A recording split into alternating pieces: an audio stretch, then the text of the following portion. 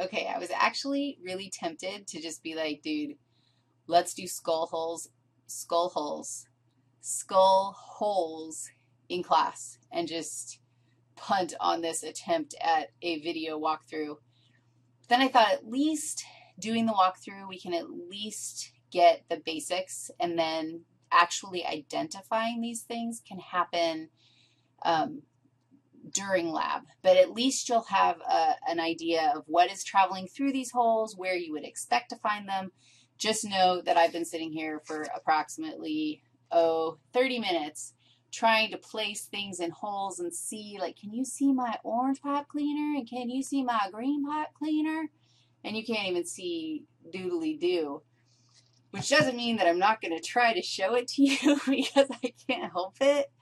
But it just means that if you feel like, oh, I can't see any of that, just listen to the relationships that I'm talking about and know that you, when you have a skull in your hand, you're going to be able to see those things that I'm talking about even if you can't see them now. So take good notes on this section because I am going to walk you through all of it. I'm going to start with the holes that we've identified in the temporal bone. So if you go to your lab, this is how I'm organizing it. I'm just going to start at the temporal bone, and I'm going to do every foramen that is highlighted from here on out.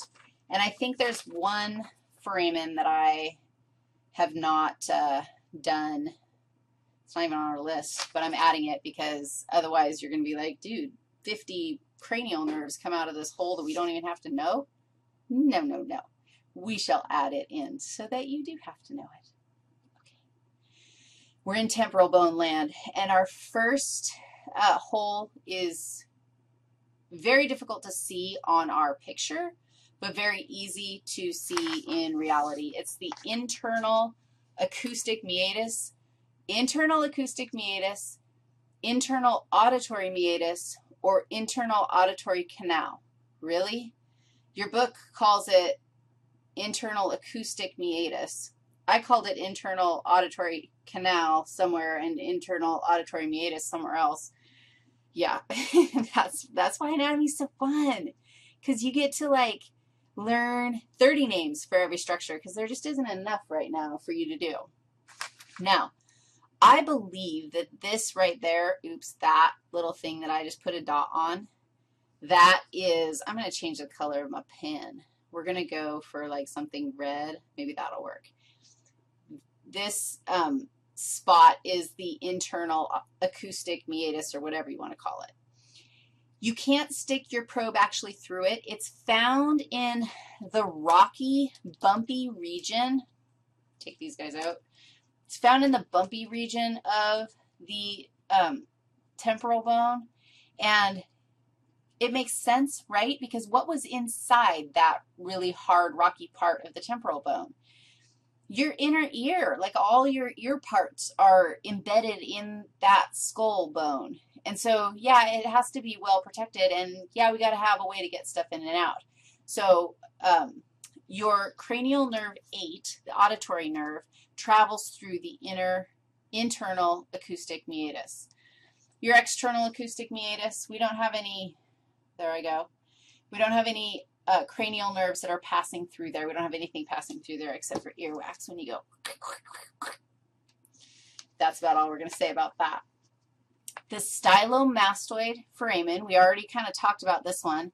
It's between the styloid process and the mastoid process, and it's right here. You can kind of see it, and here's the styloid process, and here's the mastoid process, and that's where my little stylomastoid foramen is. That guy has cranial nerve 7, the facial nerve, travels out of that little tiny hole. We have, okay, the next one, the carotid canal, is going to take a little bit of explanation. I think I'm going to do the carotid canal and the jugular foramen kind of together because you can see the carotid canal nicely. I'm going to change to a new color. Carotid canal is right there. And you can see that really clearly, and you're like, yeah, of course, that's awesome. And are you ready for this? The jugular foramen is actually between the temporal bone and the occipital bone. And so looking at it from this perspective, you're like, really? They look like the exact same hole, or they're right next to each other. It's really hard to tell the difference. So the thing that I'm going to tell you is that if you find the hole, there's a really nice hole. It's actually kind of medial from the styloid process. So that's a nice little landmark to help you out. And it looks like, okay, so I just stuck my pin in it, or whatever that thing is. It's a really nice, clean, round hole. It's a little bit, looks like it's a little bit hidden. I don't know, can you even see that? I told you that I couldn't help it. I was going to try to show you anyway, even though not only am I spatially challenged, but everything in the video is backwards. Really? Now, okay, so every time I move one way, it's like, no, it shows me going the other way. Crap. And I'm so spatially challenged that I haven't figured it out yet after 2 years of recording lectures. Really? Okay, there we are. Now, I want you to see where we came out on the top. If we look at it through the other direction, I'm trying to make it clear for you. Can you see, do you agree that, I just went out my eye hole. That ain't cool, man. That ain't cool. How's that? Check out how when I go in the carotid canal, I am moving, like my pipe cleaner is going to go anterior. Does that work for you? All right, now I'm going to take another pipe cleaner. This one's green, and this time I'm going to go into the jugular foramen, and you're going to be like, I hate you. And that's okay. I'm used to being hated. I teach anatomy. So look, here's a hole, and I'm going in. I'm going in that hole. I really am. Okay, now tell me true. Does it look like I'm going into the exact same hole? It totally does. I hope that maybe you can see, okay, there's a tiny bit of a difference there, but I'm going to show you where the difference is. They're easy to confuse until you actually put them in and look from the top side. The green one went into the jugular foramen. The orange and the yellow are in the carotid canals. But check it out from this side. The green and the orange look like they're going into the exact same hole. I find, now on our quiz, you can definitely, I will have pipe cleaners in skull holes. And you are highly encouraged to pick up that skull hole, that skull, leave the hole in the skull, and then take a look, like where does it actually come out and how's that whole thing working? And fiddle with it so that you can see. Just don't take the, whatever this thing, pipe cleaner, don't take it out. But I think that on something like this, you have to look at it from both sides to be able to appreciate the difference. All right, carotid comes out anterior, jugular comes in posterior. And the jugular foramen is included, I think, in my occipital bone page or section, but it's actually between the occipital bone and the temporal bone. And that's another little clue that I think is helpful. So this right here is my jugular, I should probably change that color too. That's my jugular foramen. You can see that it's like between them. And so you probably are thinking, well, where did the carotid canal go? And they don't show you the carotid canal from here. But it's going to come out like somewhere up here. It's just going to be kind of hidden up there. So that's cool, jugular foramen. Now, this was carotid canal, this was jugular foramen. And they're, from the back side, looks super clear, super similar. But here comes jugular foramen. Here comes carotid canal, comes up like this. Even though they're coming, oh shoot, I made it green. I knew exactly what I was doing. There, like that. On the anterior, or whatever that is, inside surface. They're both going in here. They're coming out in this direction. So in Wendyland, that means that the carotid canal is coming out toward the anterior part. The jugular foramen is coming out toward the posterior part. That made perfect sense. So let's go to, first let's list all the things that come out the jugular foramen. There's 3 of them, and it's nice. Are you ready? One of them is glossopharyngeal. That's cranial nerve number 9. And once you know, and think about this, you're like, your spinal cord is about to come out of your brain through the occipital or foramen magnum, and so you're really close to the brainstem here. So it makes sense that the people going through the jugular foramen are going to be bigger numbered cranial nerves. And indeed, it's number 9. So if you remember that it's hypoglossal coming through the jugular foramen, then it's easy because it's 9, 10, and 11. And 10 was vagus, so gigantic, fantastic vagus is going to come through that hole. When you look at the jugular foramen, you're going to be like, that thing's huge.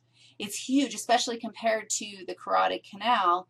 And that's because, I mean, there's a lot of stuff coming through there. And the fact that not only the jugular vein, but 3 cranial nerves, and vagus, one of them, like vagus does everything. So that thing's got huge. We should try to dissect out vagus. Hypoglossal, vagus, and number 11, which is accessory. Oh, lovely accessories. And they all come out the jugular foramen.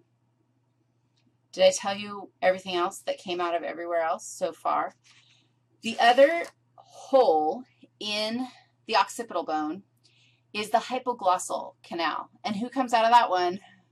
Yeah, hypoglossal nerve. Fantastic. See, you guys are ready for the quiz already. Now, hypoglossal is, you're going to find hypoglossal on the inner surface of foramen magnum. And in fact, almost on the, like, find the occipital condyles and then go inside, and there's hypoglossal canal. And so I could stick a little pipe cleaner through hypoglossal canal, even though you, and look at this, isn't that cool? There it goes. And you can see how I took my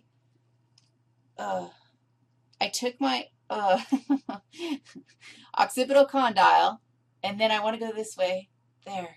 And there's a little tiny hole in there, and I've got a pipe cleaner going through it, but I'm going to pull a pipe cleaner out. Do you see my little hole?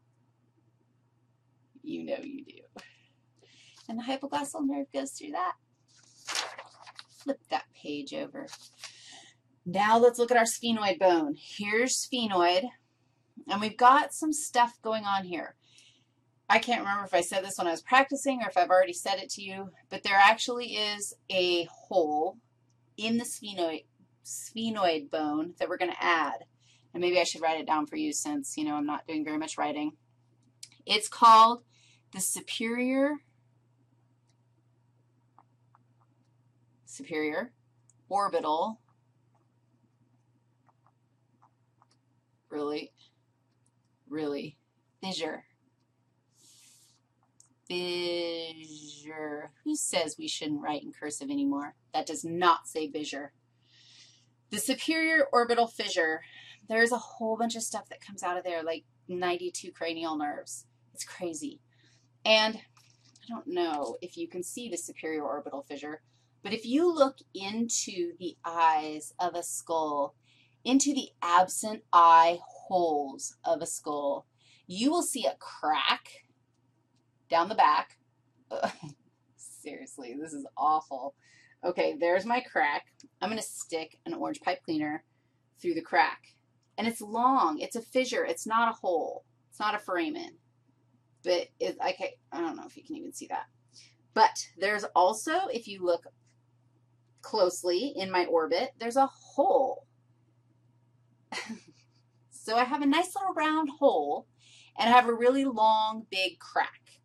And the crack is the superior orbital fissure, and the hole is the optic foramen. And I'm telling you right now, who goes through the optic foramen? The optic nerve, cranial nerve number 2. Are you ready for who goes through the superior orbital fissure? Let's do this. Cranial nerve 3, oculomotor. What does oculomotor do? Controls eyeball movements. Dude, how about we throw all of our eyeball moving cranial nerves through the superior orbital fissure? That's a good plan. So cranial nerve 3, which is oculomotor, cranial nerve 4, which is trochlear, and cranial nerve 6, I'm throwing this one over here because I'm going to do another one. Cranial nerve 6, which is abducens, that also goes through superior orbital fissure. And then part of cranial nerve number 5, which part? That's right, my friends, the ophthalmic branch of trigeminal. So not all of cranial nerve 5 goes through the superior orbital fissure, just the ophthalmic branch, which, again, that makes perfect sense because that's going in and doing stuff in your face. How are you? So we've gotten 3, 4, 5, part of 5 and 6 through the sphenoid bone. We've got more in the sphenoid bone. Ready? Okay. We have a good little buddy right here, and, oh dear, that's it right there. There's one, and here's the other. This one is actually probably the easiest of all of them because it's an oval-shaped hole, and it's ovale. Now, we used to have to know this hole as well, which is spinosum. So we had, and this one up here is rotundum. Rotundum, ovale, spinosum. And I put those together as Ross because I played volleyball with a girl named Ross, and she had her mouth open all the time. She was our setter. And whenever she did anything, her mouth was open, and it makes me think of foramen. And so Ross helps me remember the foramina. Thanks, Ross. We don't have to know the S, but that's okay. We do have to know rotundum, and I'm going to tell you who goes through rotundum. Ah, nice. We did cranial nerve. We did the trigeminal, the ophthalmic branch. Well, through rotundum comes the maxillary branch, and through ovale comes the mandibular branch, right? Yes. That's nice. That's nice and clean and organized, and we take care of all of our trigeminal branches with the sphenoid bone. All right, I'm feeling happy. I'm feeling happy because guess what? The easiest one is last. The last one is the cribriform foramina that are found, seriously, in the ethmoid plate in the ethmoid bone, in the cribriform plate. And that's where cranial nerve number 1, all those little olfactory twangers come twangering through there. I can't believe we just did that whole thing. I wonder how long that section was, like 5 hours? Maybe. Okay. You are rock stars, and I can't wait for you to come in and actually get your hands on a skull because you'll be happy. Whoa, skull and cranial nerves in one day. That's a lot of stuff. So come Tuesday, ready to rock and roll. See ya. Bye-bye.